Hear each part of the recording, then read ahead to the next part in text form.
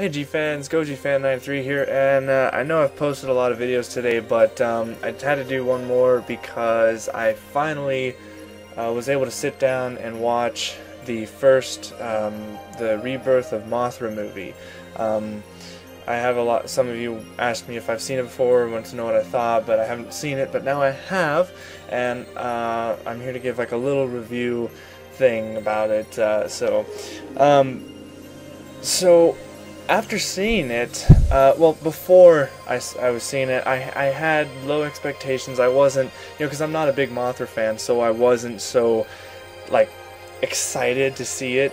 But, the movie started and, it showed Mothra, that was cool, and the suit, or the design of Mothra looked very similar to Godzilla vs. Mothra from the Heisei 1992, but this was 1996 when it came out. But a couple things that I liked about it was the Mothra fairy character. That thing was so cute. I loved that thing. That, like, the little Mothra thing that the two fairies are flying on and stuff. She was like that. That was a cute little Mothra fairy thing. And then there was like obviously there were kids in it, and this movie, I heard a lot from people that saying that the Rebirth of Mothra trilogy is very aimed towards kids, and I can sort of see that, but to me it was actually, I mean, it wasn't so heavily on kids, I mean, yeah, there were two kids, they were the protagonists and stuff, but they weren't, and actually surprisingly, they weren't really that annoying. In most films like this, when you have kids in there, they're kind of annoying, they take away from the movie, and well, they didn't annoy me or anything like that. They actually did a pretty good job.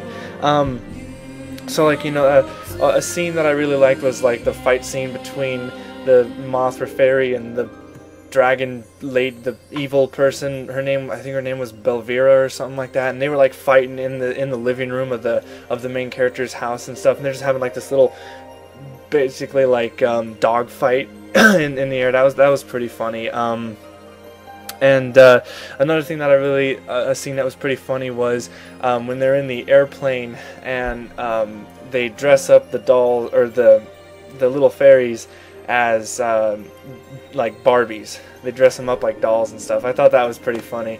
And then when we get to the part where they introduce Desghidorah, that was his name. It was awesome the way they introduced him, coming out of the mountain, it's exploding and stuff, and like, one head pops out and the other head just all, and they all come out. That was really cool. I really enjoyed that.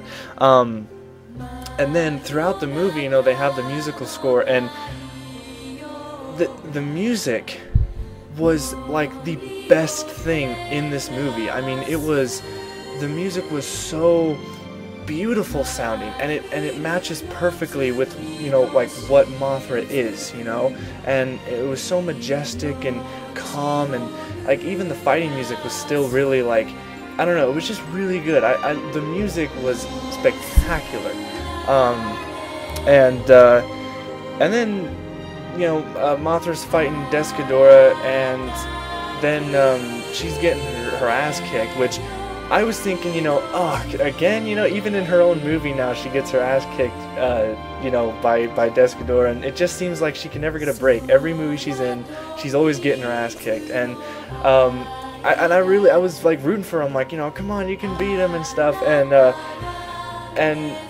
she has the birth of the Mothra larva, like in every Mothra movie, there's always a child that comes out, but what was really interesting is that the Mothra larva started to help the adult, her mom, fight Desghidorah, and like the really cool thing was that the Mothra larva lifted up and shot a green beam out of her body. So I was like, whoa, when did Mothra larva could do that? Like, shoot a beam? Like, that was so cool how she was able to do that.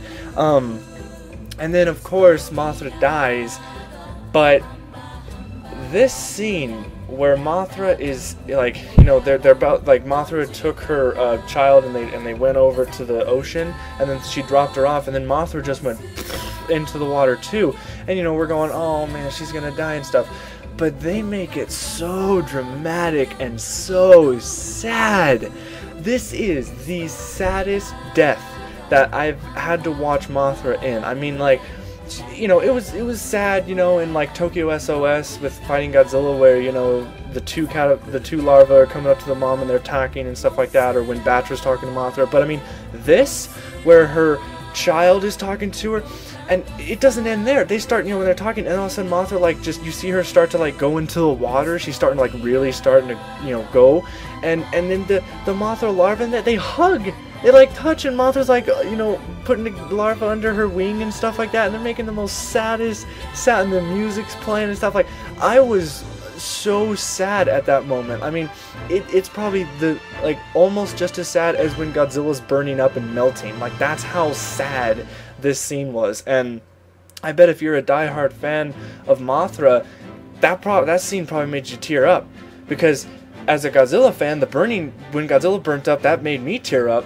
And, you know, I mean, it's like, so, you know, it was a very sad scene. And then she, like, totally just sinks and just goes down in the water, like, so, and, like, oh my god, it was so sad. But then the larva goes, and then she, you know, becomes an adult and stuff, and then she becomes, I think it was Mothra Leo is what the name was, and that design was so cool. The new design, the new look for her is awesome. Just an all-around great costume for her and stuff like that. And then when she goes back to fight Desghidorah, she has like these new moves, these new powers, special attacks that she can do. There's like this one where she's like flying, and like blue lasers are like coming down from the sky and just hammering Desghidorah. Then when she was doing her final attack because Desghidorah was a sealed away monster. Like, the story was that there's like this past battle before humans came, and Desghidorah got sealed by, I guess, an army of Mothras. I guess there were more Mothras than one, but then, you know, Desghidorah got back out, and now Mothra Leo has to seal him back up.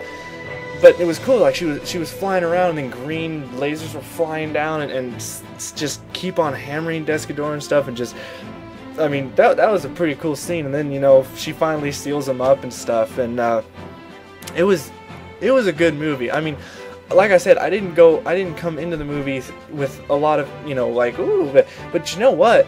I'm glad I saw it. I mean, like, it's been a while. Well, it's been a very long time since I've seen a new Kaiju film. I mean, the last Kaiju film I saw from Toho was so many years ago. Probably Final Wars was the last movie that I saw. No, actually, it probably wasn't even that. It was probably Godzilla vs. Biollante, because that movie was hard to find back in the day. And so, I mean, it's been a lot of years since I've seen a Kaiju film, and this was good. If you're a Godzilla fan, or Mothra fan, Gamera fan, or just a Kaiju fan, I really strongly recommend watching this movie. It is a good one. Yeah, the characters are good too. They're not so bad. The mom and dad, they barely really have any kind of lines. I mean, they're at the beginning, but then they kind of just flake off for the rest of the movie. But yeah, it was a very good movie, very good watch. I'm very happy I saw it, and I'll do another review like this when I see the Rebirth of Mothra 2. So yeah, that's it. And oh, and I gotta thank Ultra Mothra 1 for recommending the movie to me, for me to see it. So yeah, so that's it, and see you next time. Stay big, G fans.